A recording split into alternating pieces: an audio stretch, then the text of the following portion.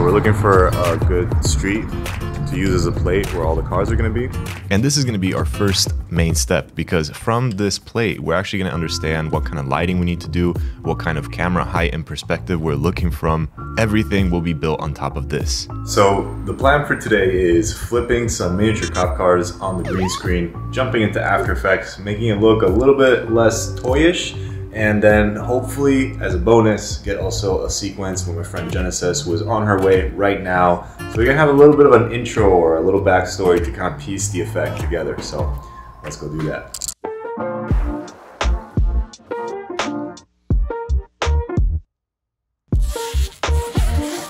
So as far as the lighting, the main thing is keeping that green screen in the back soft so that we don't have any hot spots or anything like that. We want to have an overall ambience from the sky since it's day, as well as a more hard and direct source of a slightly warmer light, since that is the main direction of the sun that we're going to be having. And then as a bonus, at the very end of the video, I'm also going to light these cars on fire. Oh shit, no, you cannot do that.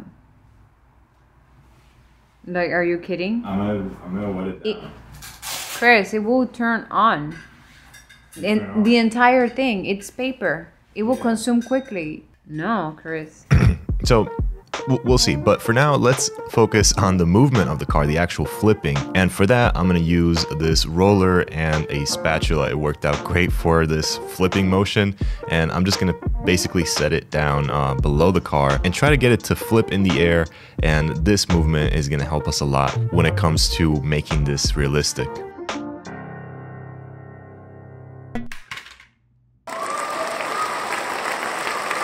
So now that the idea works, we're gonna actually shoot it with the red, and we're gonna overcrank it, so we're gonna actually shoot in slow motion. And this is kind of to add a little bit of extra weight and size to this otherwise small and toy car. And then it was just a matter of flipping and flipping again and flipping again until you get the motion right.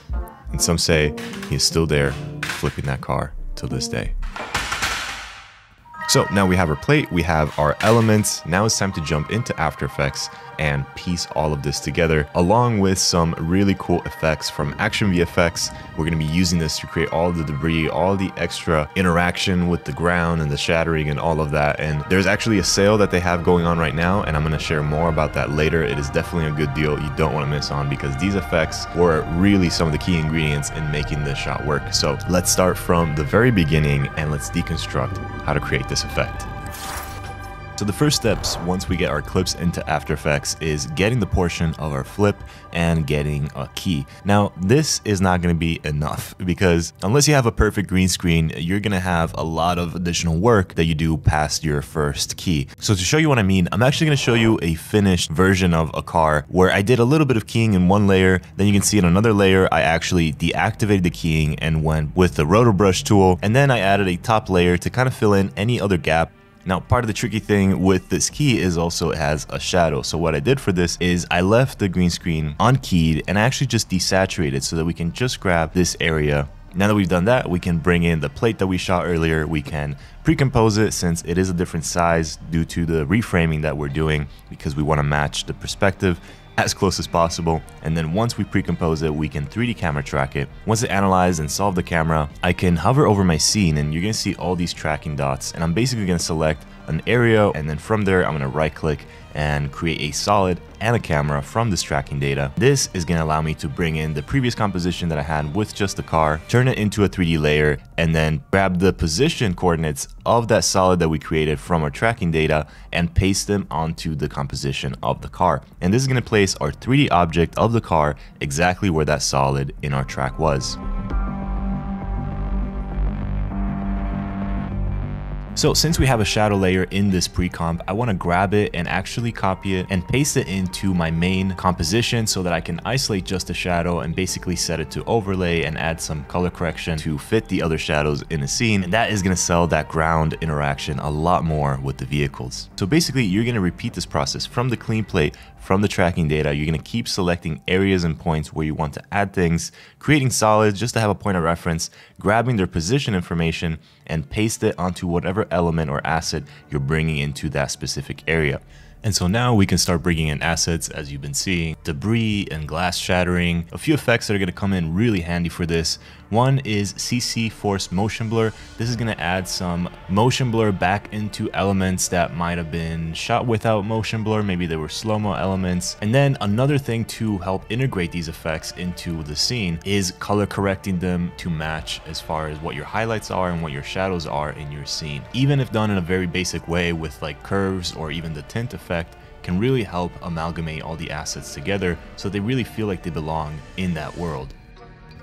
Now, you may be wondering where I'm getting these assets from, the debris, the dust, all this stuff is from Action VFX, the sponsor of this video. And guys, these assets were literally the backbone to this effect. And they're having a sale right now, so definitely take advantage. It's gonna last for only 1 week and all of their store is gonna be 50% off. So definitely check them out. I've followed them since the very beginning, the early blog posts, the Kickstarter campaign.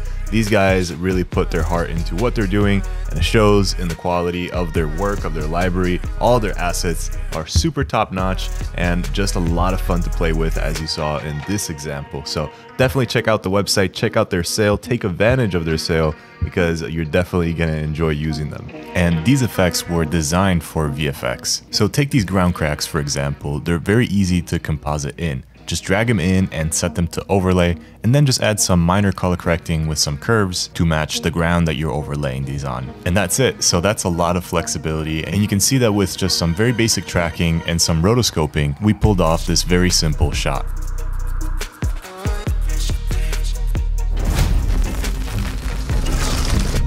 Let me see this bank robber outfit with the ski mask, the fake ski mask. So now the best part, I think, of an effect is wrapping it into a story. That also adds a little bit of realism since it's grounding it into a narrative, into a style, and you're not just jumping in head first with just that one VFX shot. Dude, sick.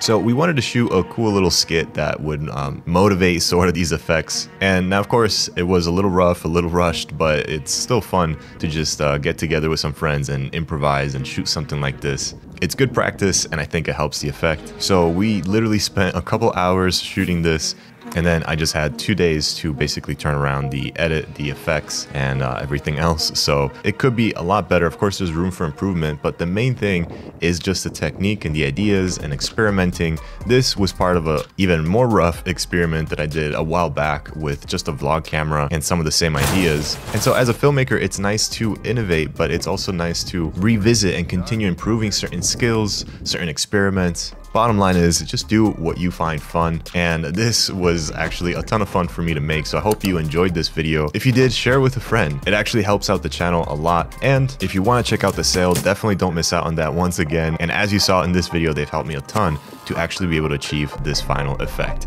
Alright guys, thank you so much for watching. My name is Chris Trini for Kriscoart, and I'll see you next time.